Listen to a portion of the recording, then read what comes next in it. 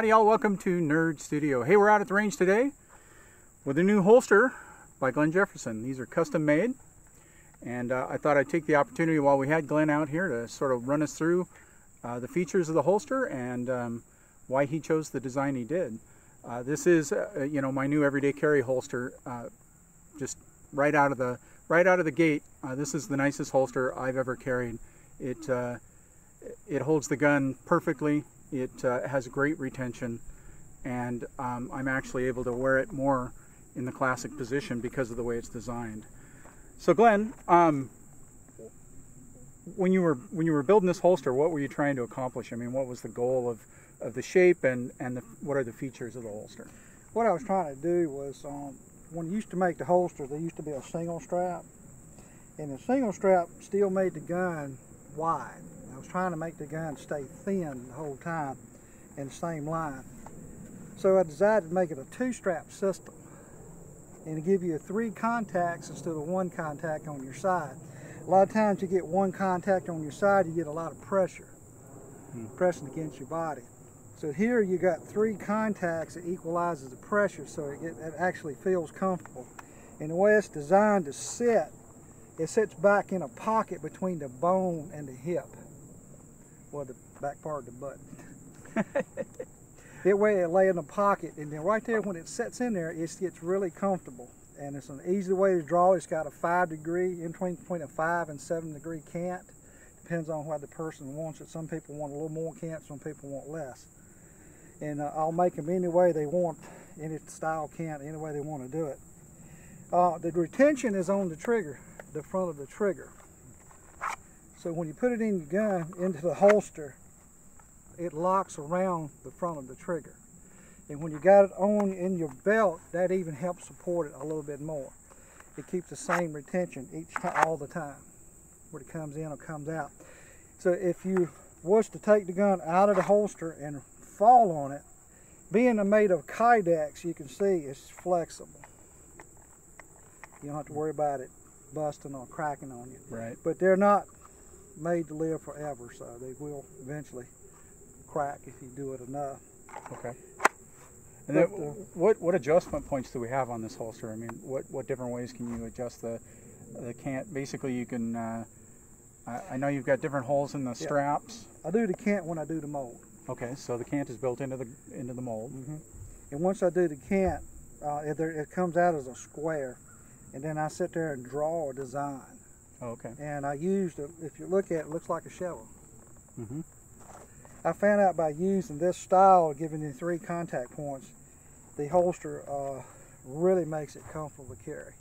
And since it's a high ride holster, you can actually put it on your body, sit in a vehicle, and put the seatbelt on and still be able to draw the gun. Yep. This is the first holster I've had that I can do that with. A lot of holsters will set too low. Seatbelt goes over top of it. A lot of times you go try to get your weapon out and you'll grab the seat belt, hanging it on the seat belt or pulling the gun out, one or the other. This will clear everything.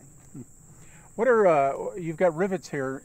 Are these for rigidity, or what are they actually there for? Both, to keep the 2 pieces together. It's actually 2 pieces of Kydex separated. Okay. You take 1 piece and lay the gun in it and the other part on top of it. We heat it up to about 300 degrees. Okay. Then I put it in a foam press. Oh.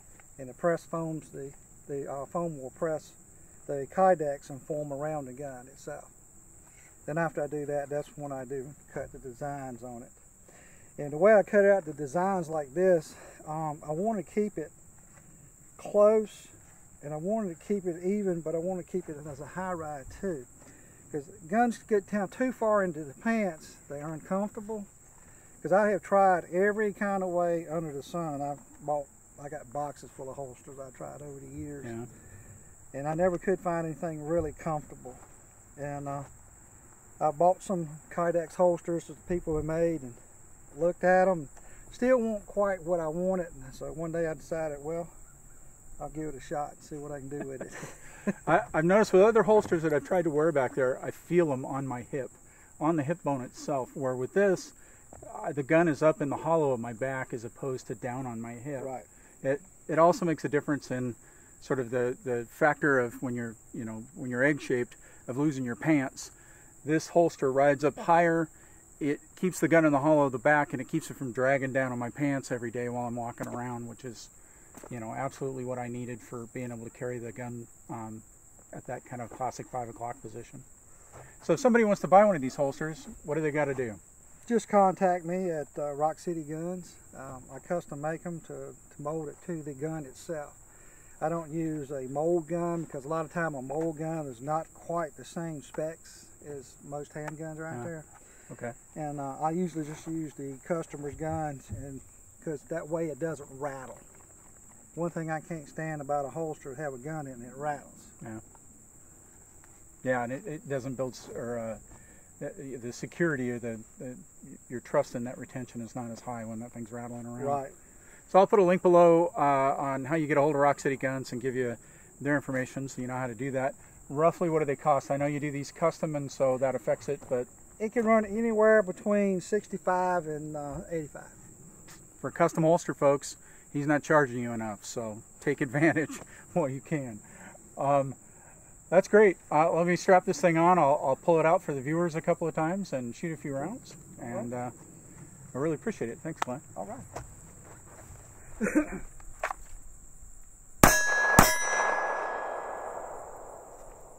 you go. Always reverse everything you do.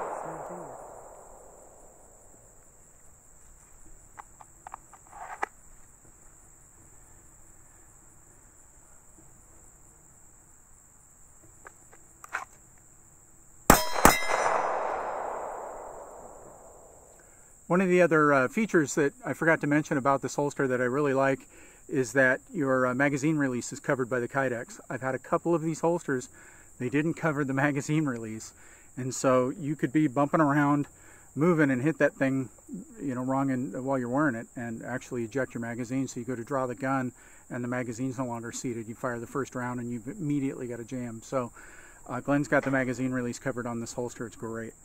I've taken and put all my other holsters away. This has replaced all of them for me.